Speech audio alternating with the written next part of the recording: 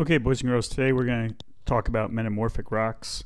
So what metamorphic rock is one of the three different types of rocks. We had igneous, sedimentary, and now metamorphic. So metamorphic rock is really any rock that forms from another rock as a result of either heat or pressure.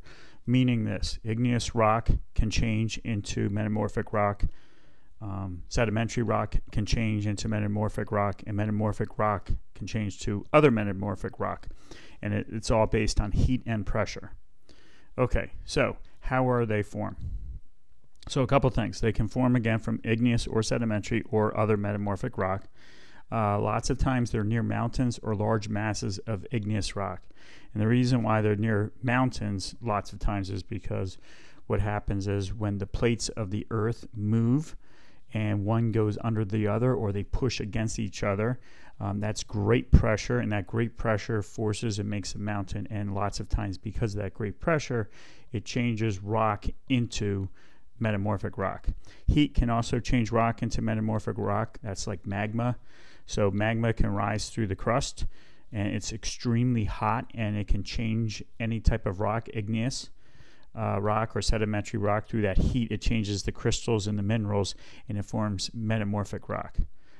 Collisions in the Earth's place, like I said before, can cause great heat and pressure, and it also can create heat in the mantle. The mantle is in between the crust and the core of the Earth. So I'll just draw a real quick picture.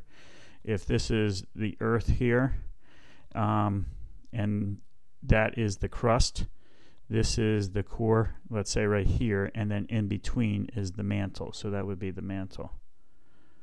All right, next. So I said high pressure can change rock.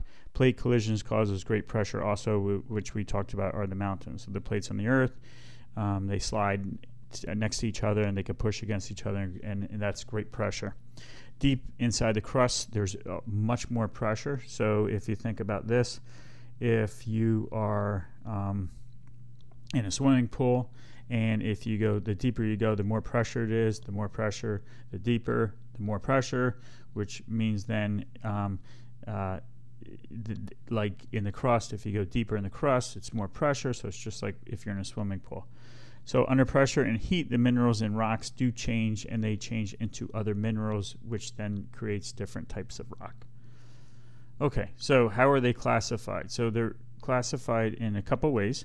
So intense heat changes the size and shape of grains or the mineral crystals. So grains, that's really important. The grains may line up in flat parallel lines. So they could be in parallel lines like, like this. Parallel lines. So they're kind of like parallel to each other. They could line up like that. Geologists classify metamorphic rocks by the arrangement of these grains. So they're either going to be foliated or non-foliated. So foliated is what I just drew here. These are like nice straight, not necessarily straight, but they're in layers, and they're flat parallel layers. They're thin and flat, and granite flatten into nice shale to slate. So granite changes, and granite can change into gneiss, and when it changes into gneiss, it's nice flat layers. Shale can change into slate, and slate will have nice flat layers. Okay, let me just move this up a little bit. So what happens is, like granite, which is right here, through heat and pressure will change into gneiss. And if you look at gneiss, if you look carefully, you'll see that it is foliated because it has different layers here. Quartzite, through sandstone, through great pressure, changes into quartzite. Now quartzite is non-foliated, and minerals are arranged randomly. So if you look at this, they're kind of arranged randomly. Quartzite's extremely hard, and again, it forms from sandstone and also quartz, and it looks nice and smooth. Marble is created from limestone. So limestone, through heat and pressure, will create marble. So marble, quartzite, and gneiss are all different types of metamorphic rocks. All right, next. All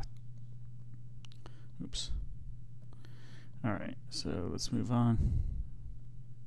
Next, I have a couple pictures here. This is slate, is a metamorphic rock, and slate is very you can see that it is foliated, and the reason why you can see all the different layers here. Slate's very good. It cleaves really nice, and it's also very good for using as a building material for like roofs. A lot of roofs use slate. This is nice, and you can see the layers in nice right here. Okay, so how are metamorphic rocks used? Marble is even grain. It can be cut into slabs or carved. It's easy to polish. It's used for statues and or buildings. So you can see the Tower of Pisa there. Leaning Tower of Pisa, that was created using marble. Slate is foliated. It can cut into flat pieces. It's really good for roofing, like I told you, walkways, trim, and for stone buildings. So they're very good. Metamorphic rock are great for building supplies. Okay, so what I want you to do today is make sure that you read the online book, do the activities, and then tomorrow you do have a Nearpod. Make sure when you do the Nearpod that you're answering the questions and going through all the different slides. I have some pretty cool websites and videos for you to check out too. All right, boys and girls, have a great day.